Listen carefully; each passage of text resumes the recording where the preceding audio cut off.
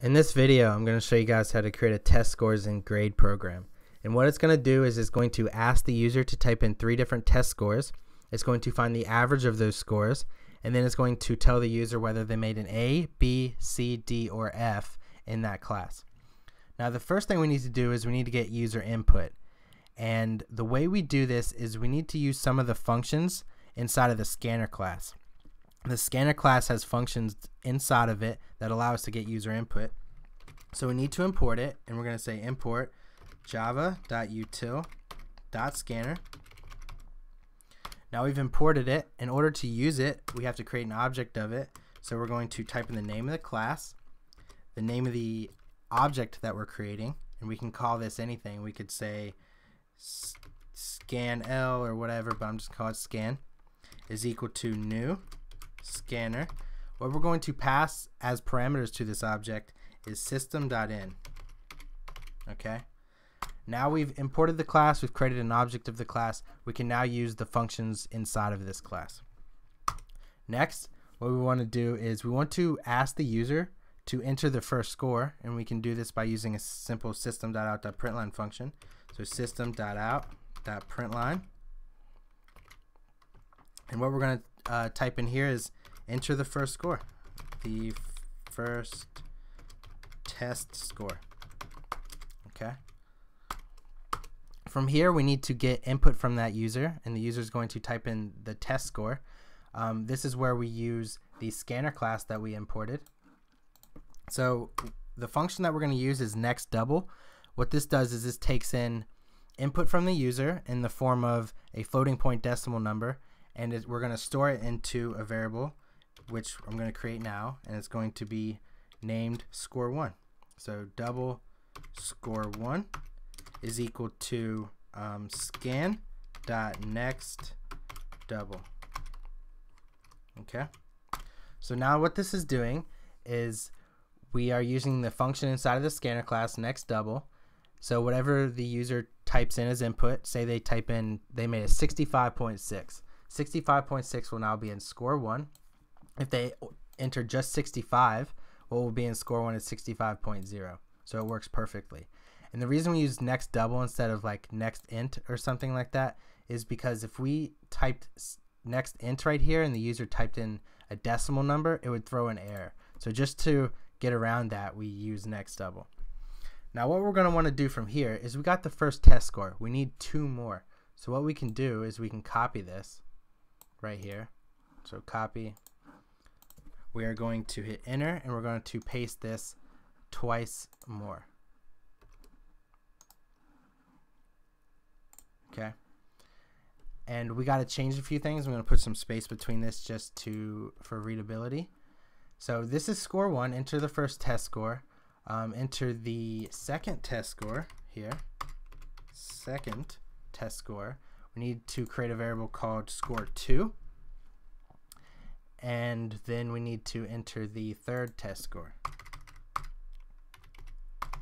Third test score, score3.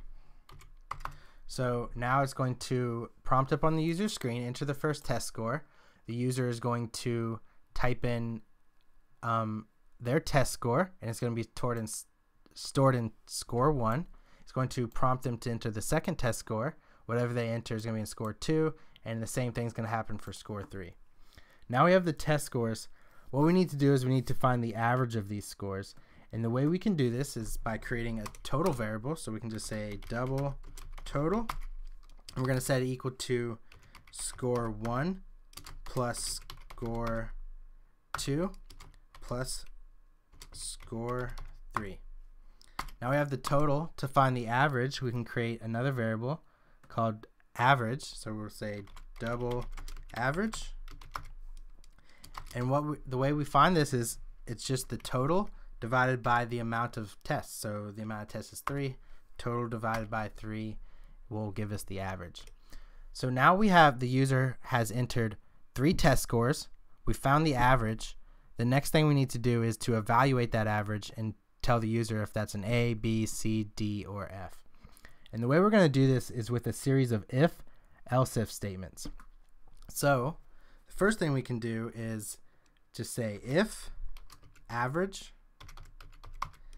is greater than or equal to 90, what we can say is we're just going to do a simple printf statement. So system.out.printf, and what we're going to type in here is your average was a %f, and I'll explain what this is in a minute, but for right now just type as I type, and received an A in this class. What we do now is we do type a comma and then the average. Okay, so what this does, this is a printf function, and it's a little bit different than a print line function. What it does is we have a %f here, which stands for a floating point decimal number. Whatever we type here, which is the average that we found here, it will be replaced with this f. So say the average was a 75. It would, or 95, since we're in if the average is greater than or equal to 90. But say the average is 95. 95 will be here. So this will say your average was a 95 and you received an A in this class. The next thing we need to do is do an else if statement for if the average is greater than or equal to 80. So we can say else if average greater than or equal to 80, more brackets, and what we're going to type in here is the same thing. So we can just copy this with a few different changes. So we're just going to copy this and we're going to paste it inside of this else if statement, and instead of them making an A in this class, they made a B. Next, there's another else if for if they made a C. So else if average is greater than or equal to 70. Okay. We're just going to paste this in here again. And they made a C. Okay. And then the last else if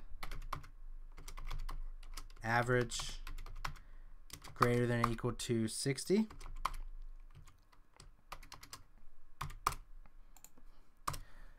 They made a D. Paste. Made a D in this class. So D. And then we can just use else, because if it's not greater than or equal to any of these statements up here, then it must be less than 60. And anything less than a 60 is an F. So we can just say else. And what we're going to put in here is you failed the class, so you made an F. But we're going to do it in this format. Your average was A, and it's going to display the average for regardless of what they make. But you made an F in this class. Now let me go over the logic of this really quick. The reason this works is greater than or equal to 90, greater than or equal to 80. Say they made an 85. This condition is 85 is not greater than or equal to 90. So when it hits this else if statement, 85 is greater than or equal to 80. And even though 85 is greater than or equal to everything down here, it hits this condition and it doesn't check. Once one condition is met, it doesn't check the following conditions. So even though 85 is greater than 70, 60, and everything else, if it's greater than or equal to 80, it hits this condition and it breaks out of our else if conditions. So that's why that works. And that should be it. Let me run this program. Let's make sure the brackets are in place. Yep. Okay, so let's run it and I'll show you what it does. It says enter the first test score. We'll say 90. Sorry about that. It's got to be in here. We'll say 90. Enter the second test score. We'll say 75. Enter the third test score. We'll say 82. And it says your average was a 82.333 and received a B in this class, and B. We should change these to A's, and received a be in this class and do this for everything else. I just didn't, but that's essentially what this function does, this program does. I hope that it was helpful and you learned something. And if you did, I would appreciate it if you liked, commented, and subscribed.